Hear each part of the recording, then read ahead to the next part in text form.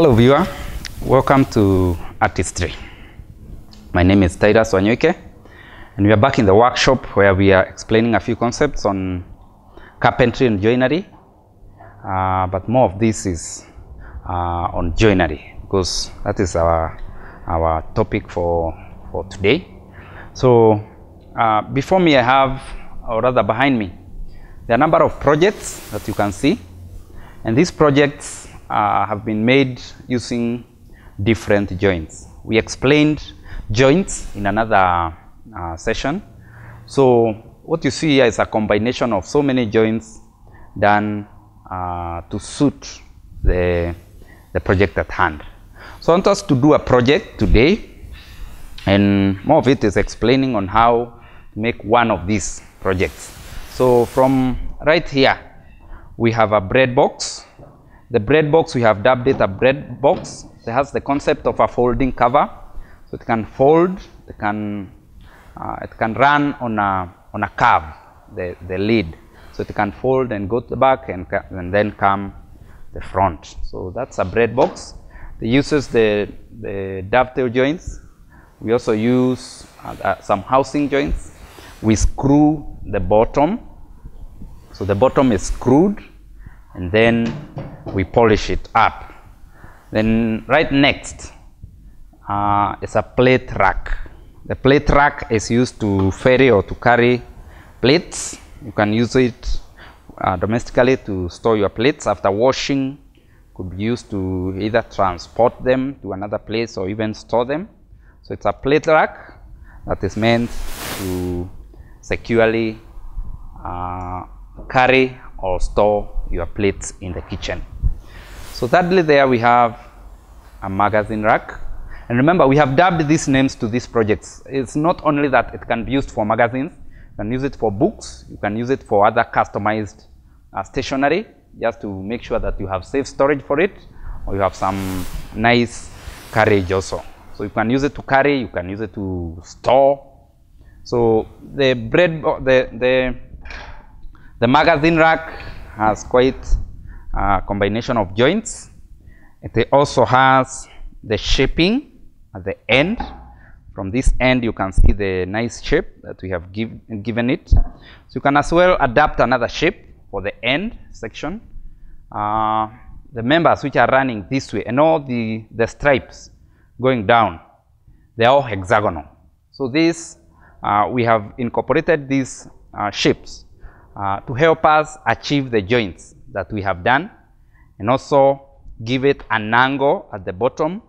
So this strip and this surface here, they are not at right angles, they are at a given angle. We also bevel our project at the ends here to make the ends user friendly. We also screw the stands at the bottom to give it some inclination, or rather some height from the bottom, so that we can keep it off from water and also from rough surfaces and so on and so on. So we dub it the magazine rack, used for carrying or storing magazines, but you can as well use it for any other purpose that suits you well, depending on your use. So it's a simple and a nice piece of joinery that you can use at home for magazines or any other purpose. So we have the stool. Many of us have the knowledge. We all know of the stool, and it's a project at hand for today. We are going to see and to see the various parts of the stool, the various stages of construction one by one. Now we are not moving, rushing. We shall do it bit by bit to explain the concepts, the joints, the size, the shaping, and everything else. So we have the stool. It's a common piece of joinery, available in most of our homes. As you all know, I know right next to you, or even you may be sitting on one. So we are going to see the construction of the stool. So finally here I have the we've dubbed it the nursery school chair. So it's for the kids, for the young ones. We're used to the plastic chairs that are bought from the supermarket, from your local stores. So you can also make one from wood, and the advantage of this, it will last longer, and as well it will be user friendly to the child, because you can customize it to any size, any shaping, any kind of customized design. Just come up with it and then explain to the joiner what you exactly want, and to come out exactly the way it is. So it combines a number of joints as well. Right from top here, we have the mortise and tenon, stopped mortise and tenon joint, since we can't see the end of it, but it has a mortise and tenon joint there. It also has a mortise and tenon joint here, here, here, here, and also on the sides. Most of these joints are stopped mortise and tenon. That is to make sure that the joint is tight, and the joint will last longer. It is a strong joint, as well as give it a decent finishing. So we can as well use many other types of joints, but preferably mortise and tenon joint comes out very well, because you only see the pieces coming into each other, and that's it. And then it will come up to about half or up to 2/3 of this thickness, then it will be stopped. The other one like so, and so from there we have a nice piece of joinery. So the top also is a combination of a few strips which have been glued together. We talked about lamination. Lamination is the art of joining pieces along the width with a simple butt joint. The butt joint, well glued, it will give the piece of item very nice joint up here. So these are a number of strips well joined together, and then they have been sanded. Sanding is a part of finishing, sanding, and then the polishing on top of it. So you can see how decent the chair will come out.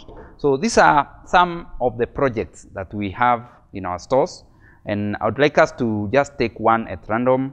I've chosen the stool to work on it, to see how it has been worked on, so that when the joiner tells you the price next time, you'll not complain and say, oh, I think that is expensive. You'll see the project, the machines that could have been used, the labor work that has been put into it, and then we see the fine piece of joinery. So that, to start with, is only an overview of what we are about to do. So we could take any one of these projects and just explode it and see what is inside and how is the construction process of the same. So for now, I'd like us to choose the stool. So the stool is is our project of the day, and so when we come back, we will see the starting of the project, how we start, how we estimate the materials, how we start the preparation, and then we move on and on and on. So the stool will be our project for the day. And before me, you can see a number of tools. Some are power tools. Power tools will use power, either the battery or even the powered cable. Or we may even, we also have to use the hand tools. Hand tools, I have a number of them. And the power tools, I also have a number of them. So we will see which is the appropriate tool to use for what purpose and at what level. So we are going to explain all that in a series of steps, and then we will see the realization of the stool. And one other thing that I may add, if you are making more projects, it's easier for the joiner than when you are making one item, because the process is the same, only the duplication will be the factor there. So when we come back, we are going to start right from the process where we start estimating the materials, and then we move step by step. So stay tuned. We'll be back after the break.